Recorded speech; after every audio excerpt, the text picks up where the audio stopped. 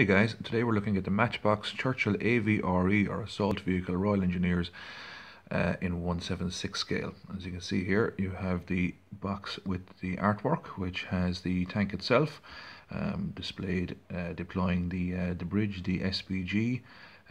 Standard box girder bridge, I think it was called. In the background there's a bit of artillery going off and wrecked house and all the rest of it. Not sure who did the artwork on this. I can't see a name on it. Could be Doug Post, could be Huxley, one of those guys. But typical Matchbox kind of artwork there, quite nice. The rest of the box then, this 3-color kit, shows the diorama there, that's sort of a raised piece of ground. Figures not included, as it says. Not much else going on there. A little bit of artwork there showing you how it looks like when it's painted up, perhaps. That's quite nice. The usual warnings here says it's level 3, which is debatable. It's a little bit tricky in places, which we'll talk about in a second. The back of it then, of course, just shows the diorama, kind of a painting guide. Now, you'll notice on this particular kit, there's a little bit of Chinese script here, because this particular kit was originally released by Matchbox in 1983, and then subsequently in 92 and 2006 then by Revell. This particular one seems to be one of the Chinese ones, as people kind of refer to them as. I believe in 82, because of the failure of the Matchbox company, the Lesney Products part was bought out by a guy called David Ye from Hong Kong or China, and they were manufacturing them. So that's why you have did like a 10-year lease or something. You have a little bit of Chinese script on that, and more about that in a moment. So the contents of the box, anyway, we'll put this out of the way for a moment.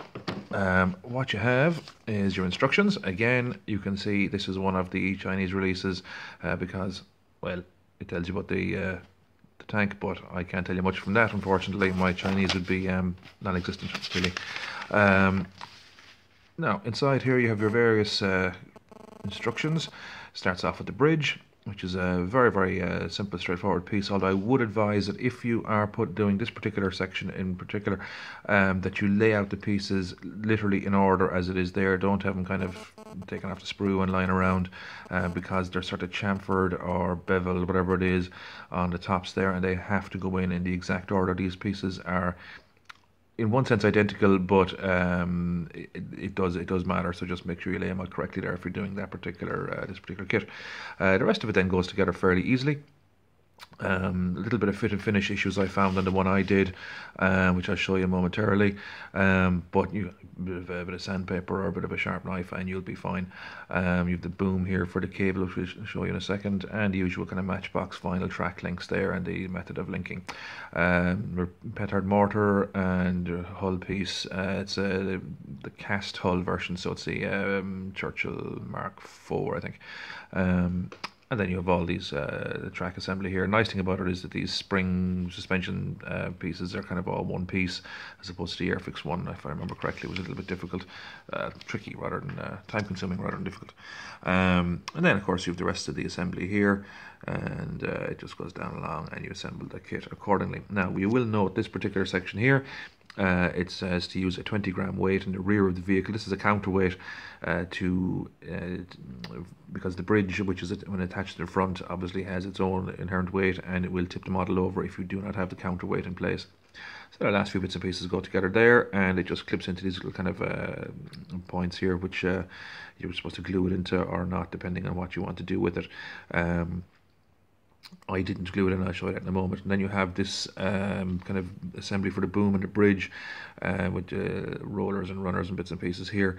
Now, I didn't do this, and again, I'll explain that shortly. This looks a little bit tricky, but I'm sure if you just take your time, you'll get there. There's plenty of references online for that as well. On the back there, you have your usual painting guide scenario. You have three variants, I think it is, yeah, for the decals, and it's fairly straightforward. All of the decals in this were a bit of a disaster, and I'll show you those again in a moment. So that's that. Let's have a look at the sprue, shall we? So we'll start off with the bridge section, which is this here. Again, these are just the parts here, and I say just be careful putting this together. It went together very, very easily. In fairness, it's actually a nice little bridge piece, nice little bit of detail for something that could have been so simple. I mean, the ridges for the planks and bits and pieces, and you've this kind of metal bracing, whatever it is. It's quite nice, and nothing particularly outstanding. I mean, it's just a nice little piece, simple. It goes together nice and handy. That's that. Now, the other part here we have kind of the main body of the tank itself. You can see there's a little bit of flash here, particularly around this kind of section here in the center, to do with some little stowage bits, but nothing a good sharp scalpel won't take care of. All the pieces are quite clear. No major issue there. The one thing I will say is that of all the Matchbox kits I've done, and if you've seen any of my videos, you'll know I am a bit of a Matchbox fanboy or aficionado. This is the lightest plastic. I don't know, is it something to do with the change of manufacturer location or what, but definitely the plastic in this kit is not as sturdy as in previous Matchbox kits, I've noticed. Now, whether that was the case with the original Matchbox releases of this or not, and the subsequent Revell ones, I can't tell you. I only have Matchbox, this particular example, to go on. But anyway, that's the situation with that. So we'll put that out of the way there, and we'll get you the final sprue. So the final sprue there then has some more pieces of the bridge. There's the boom in the top right hand corner, the exhaust section for the tank itself, and the mortar in 2 halves, which had to be loaded outside the vehicle. So I presume you rolled up to this pillbox, whatever it was, you blasted it, and you got out of there while the rest of the armoured unit did their work, and you reloaded it out of the line of fire, presumably. Not a very enviable situation to be in either way. Again, this is the track assembly section here, which is again quite straightforward, and these little pieces that attach to the front in conjunction with this little short piece here for the connection of the bridge.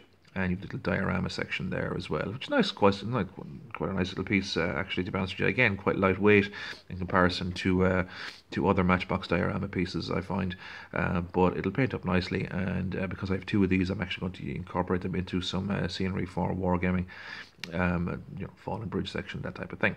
The track sections then themselves, which are these are vinyl tracks, no problem with those at all. Very straightforward, as I always say.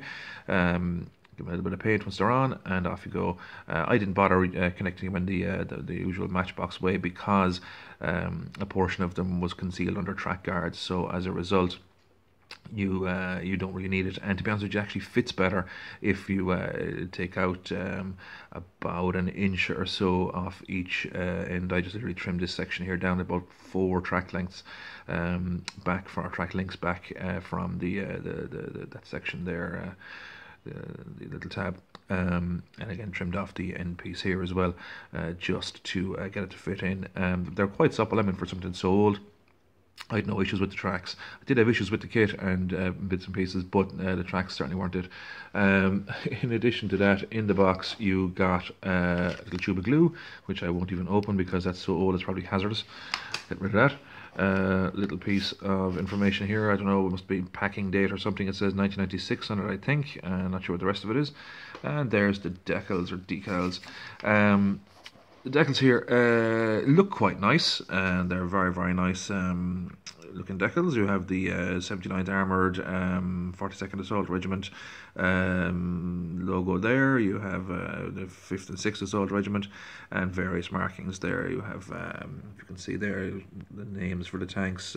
Crews we put on Sabre, Bulldog, and Sepoy or Sepoy, whatever that is. And you have the star there, and some other markings there, which you can just about see.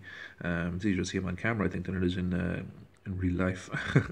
But you can see it says printed in Germany by Revell, even though the box itself seems to be a Chinese manufacturer. But anyway, I'm not sure of the history of that particular company. These decals, on the ones I put together, were a disaster, an absolute disaster, which I think is sort of indicative of those Chinese kids anyway. Every decal that's on the tank that I did is in about 5 parts, and I'm not joking. They're tiny. It was nerve-wracking, heartbreaking, but I used some home rule decal fix, and eventually managed to get something out of it. I could have just got an aftermarket set of decals, but I really wanted to keep it as original to the original as possible. So I basically gave myself a nervous breakdown trying to do these decals, but I got it done, and I'll show you that now in a second. So we'll get the tracks and the decals out of the way. So here is my more or less finished model. I'd say more or less. I might do a little bit more weathering, a bit more rust on it. I just kind of did a silver kind of a dry brush over that, so I'll probably just tidy it up a little bit there. You can probably see the decals there. Each of those decals is in several pieces, including the little squadron marking on the turret there as well. The two figures do not come with the tank itself. These are just ones I trimmed. Took the legs off them, and they are Montgomery from the British A.V.R.E section set on the right hand side, and kind of a waving infantryman who legend has it is supposed to be a tank guy anyway, on the left hand side there. Just trim the legs off them and drop them in. And there was just two turrets in a Churchill, and I just said, look, I've never put crew members in a Churchill before, so I'll go all the way and pop the two guys out the top of it. Just a rub of number 26 Humbrol matte enamel, some black, which I think was 33, flesh, and a rub of Null and Oil by Citadel over them just to give it a little bit of shading. And that's that. And there's the bridge and boom section there. You can see I just gave it the tank, and the green section on all this is Humbrol matte 86. 113 is the brown wooden slats or lats, whatever you want to call them. Beam boards, whatever you want to call it there, for the actual bridge itself, and 66 is the grey I've used in all this, Humbrol matte 66. I did give it a brush, a dry brushing of kind of a metallic silver, type of a metallic grey, over all that as well, just to give it a kind of a worn effect. And that's the tank there basically. Now you will notice the cabling here is not as displayed in the instructions, and I have a little improvised hook section there, which I'm going to do a little bit more with subsequently. The reason for this is I use these for wargaming. Rapid fire is my thing, and as such I need the bridge to be able to be deployed rather than just be a model. So as a result, it's not glued there down in the section just in front of the tracks. It's actually detachable, and also the hook obviously can release that, so I can put the bridge down on the wargames table and drive my tank over it if I so wish. So to do this, what I did was I used the boom. I just put it back here as opposed to back here on the this section here. If you can just where are we? Where am I at all? Here we are. So I applied it here as opposed to here where it should have been as the instructions. And the inspiration I took from that was Colin Rumford or Richard Marsh's supplement for D-Day for Rapid Fire. On the inside cover there's a picture of a Churchill A.V.R.E, and it's set up something similar to that. The cable is actually a bit of what we call wire trace for pike fishing, of all things. It's a piece of trace. I've actually caught fish on that very piece of trace that's on that, but I took off the swivels off the end of it there. I just crimped them down with pliers and just threw them over the handles of that winch section. Ran it through the hole there, just opened it up a small bit with a blade, and then applied the hook.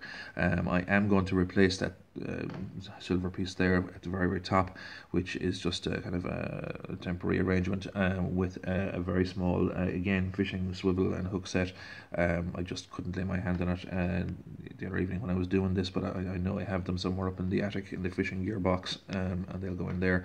It just kind of looks a bit more cable-y, for want of a better term, and it's a far simpler arrangement, and it means it's detachable and usable in the wargame scenario. And that's basically that. If we can have a look at the decals there isn't much going on with the decals anyway. You can probably see at the back here, if we can just get a bit of a focus on that at all. Is it going to cooperate? Probably not. So there's only two there, and you have kind of unit number or whatever it is on the side here, and that's on the other side as well. And there's other markings in the front section there below the machine gun. But that's basically it. It was a relatively simple kit to put together. One or two little fit issues here and there. The bridge section is fractionally crooked, and I thought it was me, but I did a little bit of research online, and I found that a lot of examples actually turned out that way. There's another YouTuber, McConaman, I think his name is, Aussie lad, and his one turned out the same as well. The tracks, the full tracks assembly system is a little bit difficult to keep straight, but a little bit of perseverance you get there. I have seen other versions of these over the years, other modelers, kids and clubs and that, and a similar situation has occurred. But I think it turned out fairly okay, and as I said, it's for wargaming, so it doesn't have to be perfect in my book. It's a kit that I've been after for a long, long time. I remember being in the store with my father, I'd say a good 35 years ago, thereabouts. I'd say the kit was only just released, and I was going to get it, and I didn't, and I got something else, and I didn't get it until adulthood. But I'm delighted I've eventually got around to putting it together. Myself and my young lad had a go at it there the other night, and quite happy with it, in fairness. Probably do a little bit more finishing on it, just to make it look a little bit better as regards weathering and that. A little bit of chipping has to be done, and so on, but that's that. So I'm quite happy with that particular kit. So that's it, guys. That is the Churchill A.V.R.E by Matchbox. It's available by manufactured by Revell at the moment. I'm not sure if it's still in manufacture, but it is still available from various vendors. A little bit less so these days, but it'll turn up on eBay every now and again, and I'm sure you'll pick one up. But if you're thinking of doing a kind of an engineering project for maybe a 79th Armoured Division, World War II, you couldn't go wrong with this particular piece, in fairness. And as I say, it's a little bit challenging in one sense. Just be careful, take your time, and follow the instructions very carefully. Don't be flippant with the instructions. You do have to pay close attention to them. As I say, a sharp knife, a little bit of sandpaper, a little bit of patience, and you'll get there. So that's that, guys. If you'd like and subscribe, it'd be greatly appreciated. Myself and the young lad would love that. And we'll be back with another video fairly soon. All right, guys, take it easy. Thank you very much. Bye-bye now.